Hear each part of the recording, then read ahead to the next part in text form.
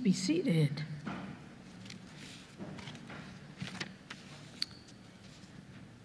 I will be reading the first part of our first scripture, John 11, verses 1 to 4. Now a man named Lazarus was sick. He was from Bethany, the village of Mary and her sister Martha. This Mary, whose brother Lazarus now lay sick, was the same one who poured perfume on the Lord and wiped his feet with her hair. So the sisters sent word to Jesus, "Lord, the one you love is sick."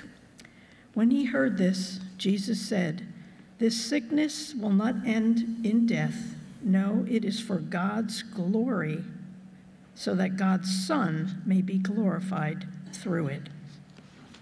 Amen. And I'm going to pick up, and I'm going to read from 32 to 37. When Mary reached the place where Jesus was and saw him, she fell at his feet and said, "Lord, if you had been there, my brother would not have died."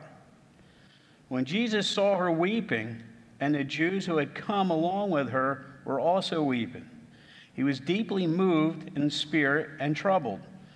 "Where have you laid him?" he asked. "Come and see, Lord," they replied. And Jesus wept.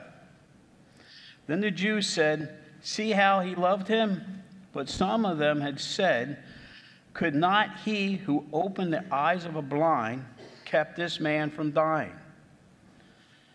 I'm going to also read Mark 16, 1 through 8. When the Sabbath was over, Mary Magdalene and Mary, the mother of James and Solomon, brought spices so that they might go and anoint Jesus' body. Very early on that first day of the week, just after sunrise, they were on their way to the tomb. And they asked each other, "Who will roll the stone away from the entrance of the tomb?"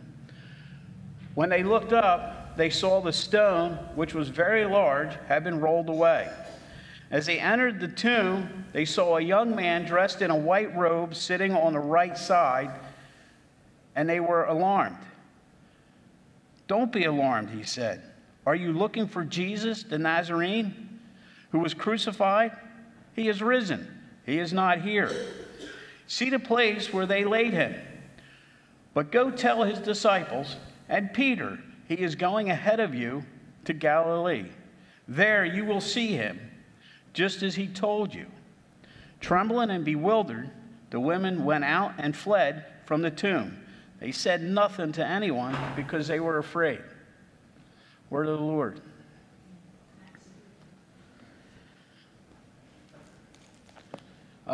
Again, before I get started, I want to thank everyone that helped last week at Shadfest, both days. It was a lot of work by everybody. It was a beautiful weekend. It was a lot of fun, especially, and Sunday was a lot of work getting the bells outside and playing. But I think everybody enjoyed it. We had a pretty good crowd in front of us, and we might try that again. So, how many of you have seen the movie Titanic? Do you remember the scene when Captain Smith tells Bruce Ismay? He was the chairman of the White Star Line that owned the Titanic. And he told him everything was going well, and Bruce Ismay tells him to go full speed ahead and make some headlines. And the captain does what he says, and we all know if they went a little slower, maybe they wouldn't have hit that iceberg. So as you're watching it, and you see a few times where they make mistakes and could have avoided the tragedy that happened.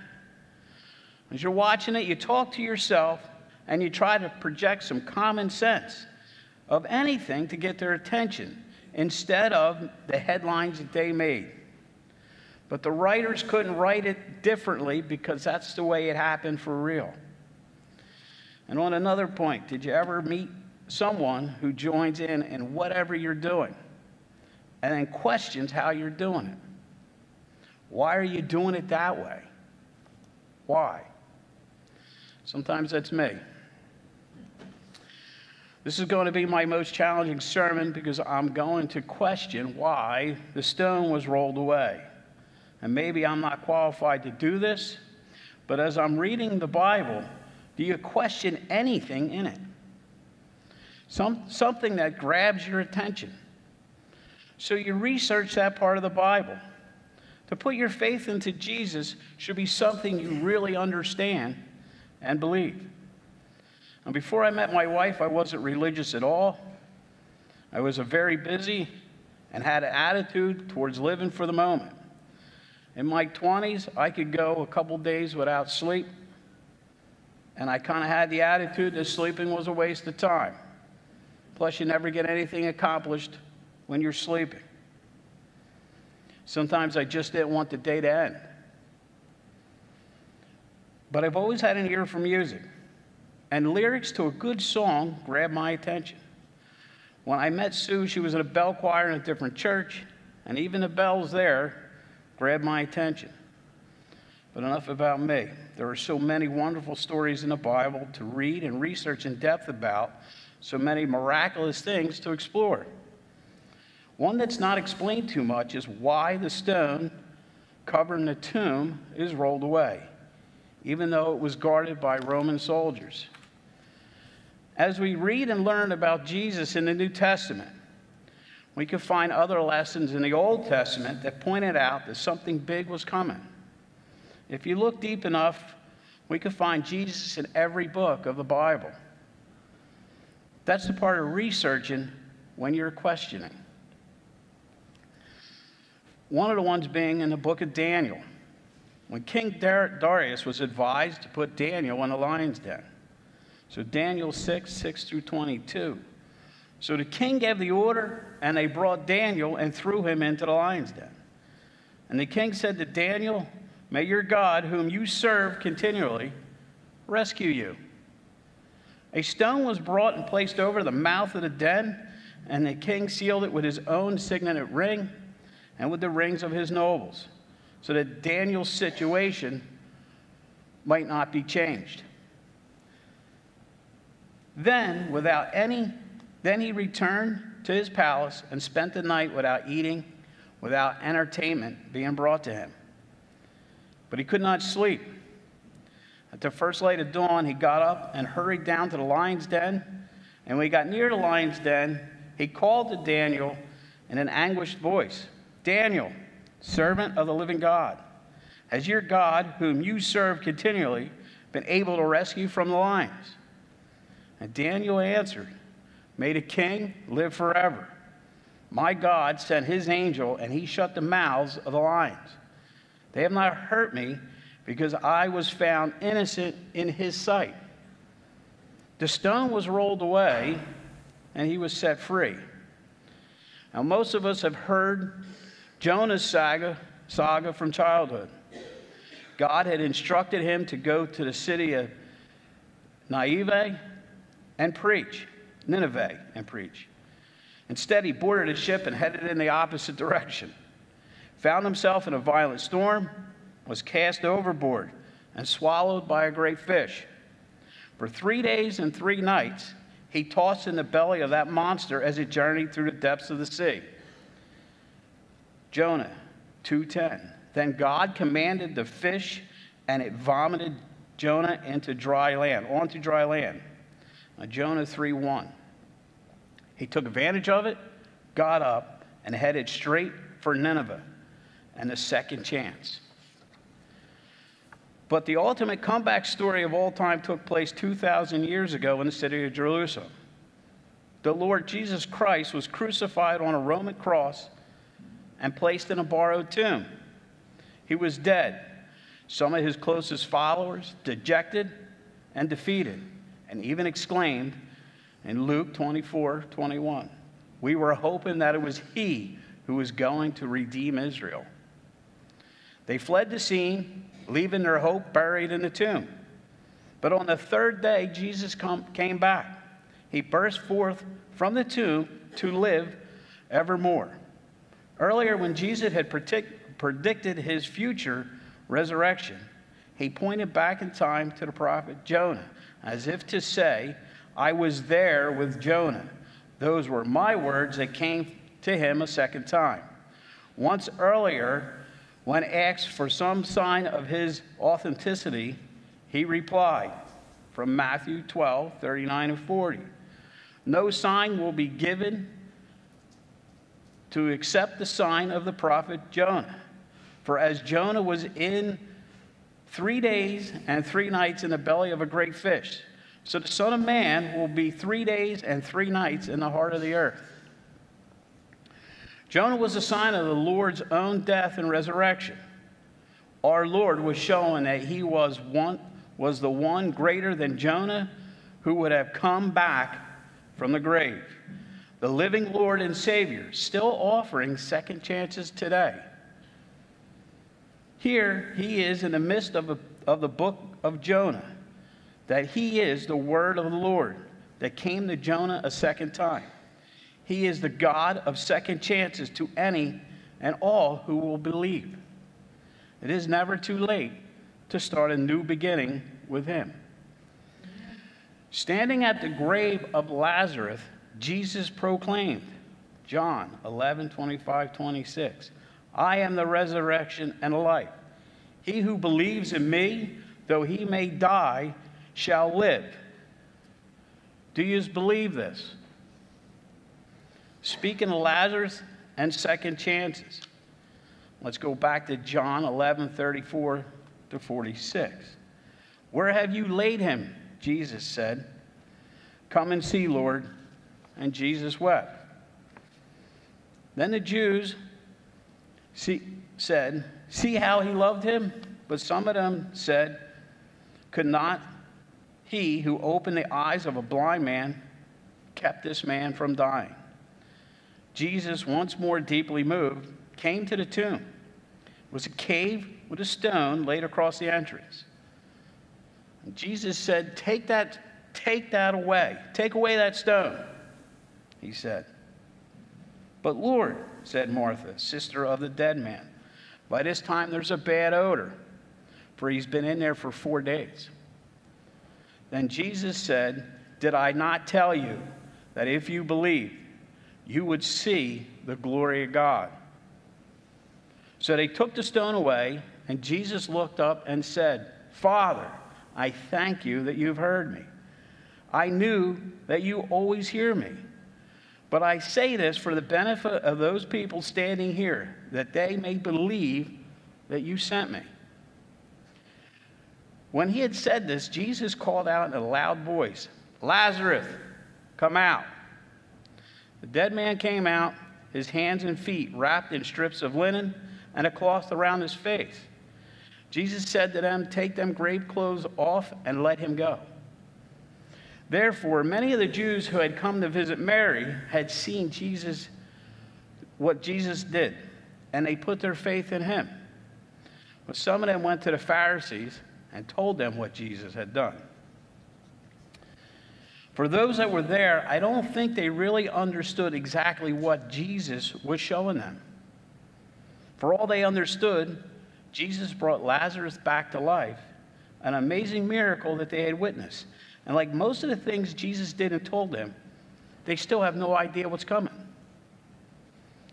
Now, the greatest story ever told starts with a manger and ends at the cross. But before Jesus dies at the cross, he is crucified between 2 other people. Luke 23, 39 through 46. One of the criminals who hung there hurled insults at him. "Aren't you the Christ? Save yourself and us." But the other criminal rebuked him. "Don't you fear God?" he said. "Since you are under the same sentence, we are punished justly, and we're getting what our deeds deserve. But this man has done nothing wrong." And then he said to Jesus, "Jesus, remember me when you come to your kingdom." And Jesus answered him, "I tell you the truth. Today you will be with me in paradise." But that's not exactly the end of the story. After Jesus was crucified and died, his body was put in a tomb, sealed with a large stone. Roman guards were placed outside. As Pilate knew the story of the prophecy, but Easter morning, the stone was rolled away and Jesus' body was never found. For those who followed Jesus and his disciples knew well the miracles Jesus had performed while they were with him. And Jesus appeared to 500 some people, showing them the wounds he had suffered during his crucifixion and death. But why move the stone covering the tomb? Why was the stone rolled away to an empty tomb? Jesus could have just appeared to his disciples, just as it's written in the Bible, without the stone being moved. Is it possible it happened that way so the disciples would have demanded the tomb be opened and unsealed to reveal exactly what? A human body Jesus didn't need anymore? Or to be empty, as it was, and the rest of the New Testament exactly the way it was written? So why roll the stone away? Jesus had done a lot of things that most people just can't do. He walked on water. He healed the blind. He healed the lame. He casted out demons, and he raised the dead. Are we to believe that after his death on the cross and the stone covering his tomb, it needed to be moved? Jesus said he was from the kingdom of heaven, and he was here too, from Matthew 5:17. Jesus said, I did not come to abolish, but to fulfill the promise of the Old Testament. So even after he was crucified, died, entombed, and that tomb sealed, why move it? Jesus Christ was the Messiah and definitely could have done everything after he was entombed without the stone being moved. I believe God had sent an angel to roll that stone away, to have his disciples wake up and believe that they had been part of something that Jesus was teaching. They had to remember him and tell his story. The kingdom of heaven isn't for everyone. Jesus said, there are many mansions in my Father's kingdom, and I go to prepare a room for you. What are you preparing for Jesus? So early Sunday morning, while it was still dark, Mary Magdalene came to the tomb and found that the stone had been rolled away from the entrance. She ran and found Simon Peter and the other disciple, the one whom Jesus loved. She said, they have taken the Lord's body out of the tomb. I don't know where they put him. So Peter and the other disciples ran to see the tomb. The other disciple outran Peter and got there first. He stopped and looked and saw the linen cloths lying there, but he didn't go in. Then Simon Peter arrived and went inside, and he also noticed the linen wrappings lying there, while the cloth that had covered Jesus' head was folded up and lying to the side. Was that important?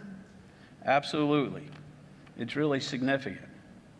So why did Jesus fold the burial cloth after his resurrection? I never noticed this.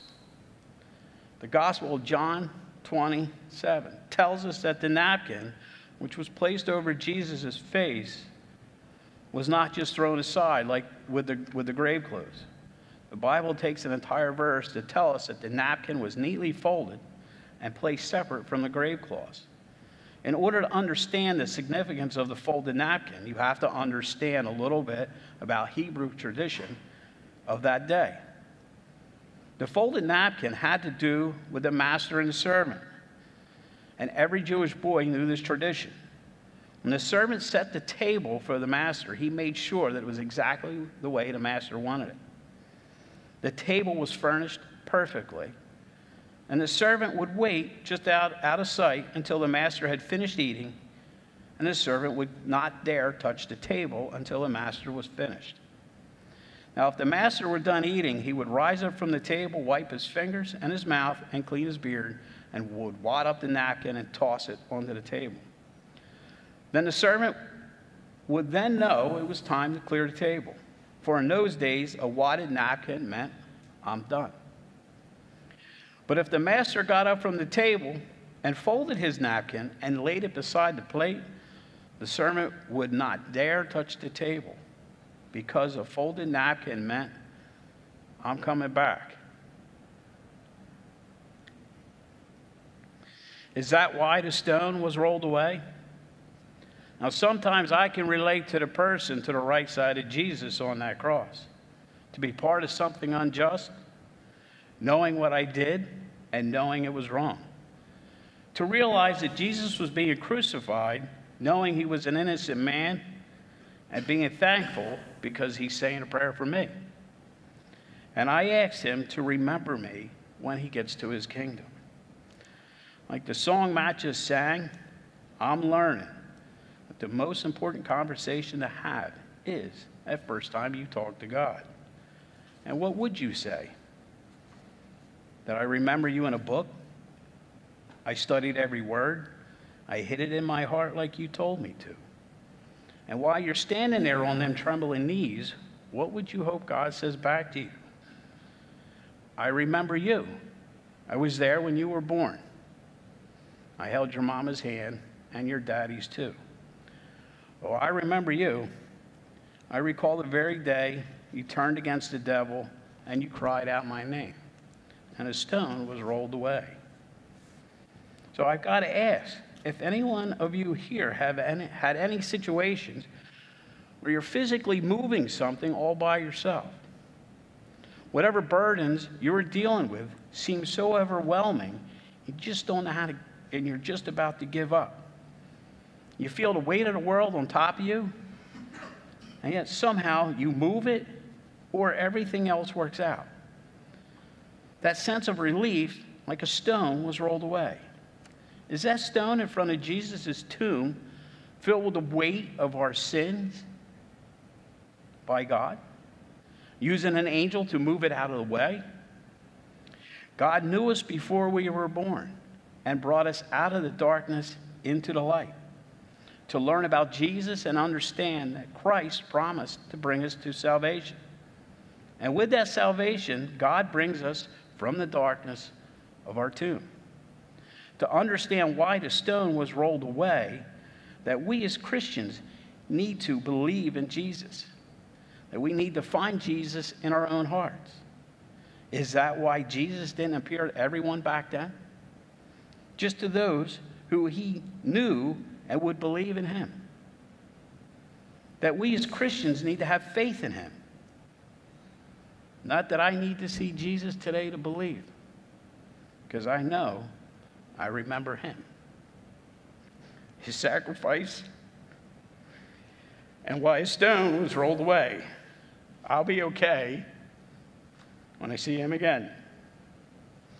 Learning more about God and his forgiveness, I realized that God didn't save Daniel from the lion's den. He saved him in the lion's den. God didn't save Jonah from the whale, but he saved him in the whale. Jesus standing outside of Lazarus' tomb, Jesus said, roll that stone away, and called Lazarus to come out. And after Jesus was put in a sealed tomb, God had an angel roll the stone away. God brought all four of them back into the light from darkness. When Mary tells the disciples Jesus is gone, and the disciples find an empty tomb with a folded napkin, his face with the folded napkin set aside, the other clothes. Is that why God sent an angel to roll a stone away? For you to go find Jesus. Like many stories of the Bible and the past, to understand why things are the way they are explained, it is okay to question as long as you follow up with your own research. So you understand why, and I mean why with an exclamation point and not with a question. Is that why the stone was rolled away?